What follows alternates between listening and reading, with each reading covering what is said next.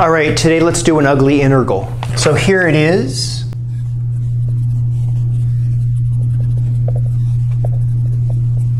So there's our ugly integral that we're going to try to evaluate here. I'm noticing I've got these ugly radicals and I've got a cosine, which is giving me an idea. Don't forget, what they want is a final number. So this is a definite integral, and I'm going to evaluate it from the lower limit of integration 0 up to the upper limit of integration pi over 2. As we do our work, we will not forget to write dx. You got to write that in there, you can lose value. This question comes from an old IB exam, higher level IB, paper 1, no calculator, and the intention would be to have this wrapped up within 7 or 8 minutes. No calculator. Let's give it a shot. Okay, so the idea that I have here is I'm going to try to use something that has a cosine in it that allows me to generate a square root. And if you know your trig identities, these are always available on most tests. I know that there's a double angle identity for cosine. And the one I'm thinking about here is 2 cosine squared x minus 1.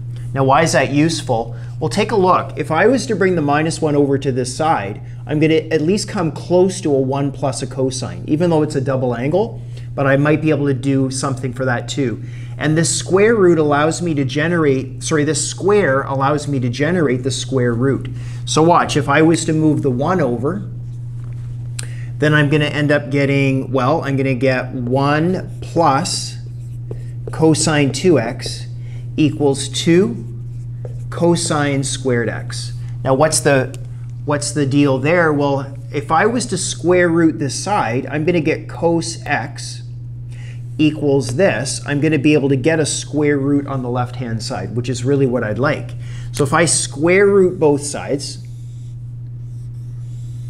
just like that, well, notice this is going to give me root 2 cosine x. So the square root of cos squared is cos.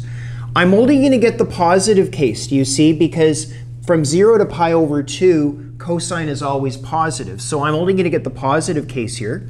And I'll write that here in black. So the square root of 1 plus double cos. And this looks pretty good, other than the fact that I've got a double angle. But so long as the integrity between this side and that side are managed, it's OK. So if it's double here, this is half of that. So I could write this as x and this as half.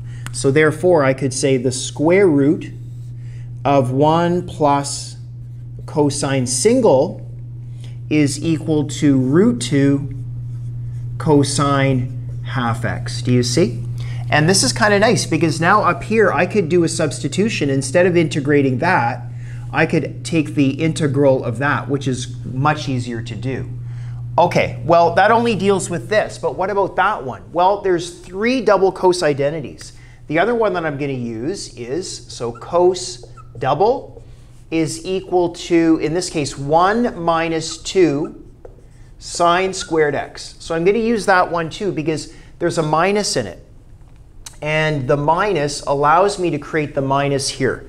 So if I was to isolate this, if I move this over to that side and this over to this side, that's going to give me sine, well, 2 sine squared x is equal to 1 minus double cos. Now, it's starting to form to look like that. Do you see? The only problem is I've got the double, but I can deal with that. Now, I want to get the square root. So I'm going to square root both sides. Square root, and I'm only going to get the positive case because this is going to reduce to sine x. And sine x is always positive between 0 and pi over 2. So this gives me root 2 sine x is equal to just the positive case, the square root of 1 minus double cos. All right, well, now look, again, what I'd like this is to be exactly like that. I'd like to take it to a single. So all I have to do is divide both of these by 2, keep the integrity. So this allows me to then recognize that this, the square root of 1 minus cos single angle, is equal to root 2 sine of half angle. So I'm going to use this and this as a substitution for those two ugly radicals. So let's put those into this and see where we can go from there. Okay, so what we found was that the square root of 1 plus cos x can be substituted for root 2 cos half x. And the same for this one here. So what I'm going to do is I'm going to rewrite the original integral as the limits don't change, so from 0 to pi over 2. And I'm going to get, now notice both of them have a root 2 in it. So what I'm going to do is I'm going to put a root 2 out front because it's a common factor. And I'm going to write that as cosine half angle plus sine half angle. Don't forget your dx. So as you're writing your answer, you got to keep that there. Now I'm going to go directly to integration. So I'm going to say equals root 2. And then I'm going to drop the integral symbol for a regular set of brackets. The integral of cosine, or the antiderivative, is sine. So the sine of 1/2 x divided by 1/2, which is the same as multiplying by 2. Same as here, the antiderivative of sine is going to be negative cosine at 1/2 x. Okay, so we leave that, divided by 1/2. Which is the same as multiplying by 2. And then I'm going to close that up, and I'm going to evaluate that between 0 and pi over 2. Notice there's a 2 common to both. So what I is pull the 2 out. So that's going to give me 2 square root 2. And then I'm just left with the sine minus the cos. So sine 1/2 x minus cosine 1/2 x, again between 0 and pi over 2.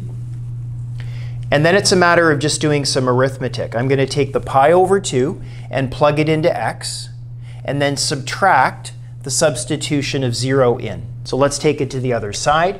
So that's going to be equivalent to 2 root 2 in big brackets. Well, pi over 2 placed here is going to become pi over 4. Half of pi over 2 is pi over 4. So that's going to become sine pi over 4 minus, well, that's going to also be cosine pi over 4 minus, I'm just going to carry it down here, put the 0 into both. That's going to be minus sine of 0 minus the cosine of 0. Close the big bracket. So I'm just evaluating the integral. And the final answer, well, that's going to be what? Sine of pi over 4 is root 2 over 2. Cosine of pi over 4 is root 2 over 2. So that just becomes 0. The sine of 0 is 0, and the cosine of 0 is 1. So that's a minus minus 1. So 2 root 2 times 1 is just 2 root 2. So the final answer, ladies and gentlemen, folks, is 2 root 2. Okay, so there's an example of taking an ugly integration problem and doing a bit of substitution so that you can use some easier integral formulas. Anyway, leave a like on this video if you enjoyed it. Let me know what you want down in the comment section for future videos. Don't forget to subscribe, and I'll see you right back here in the next video.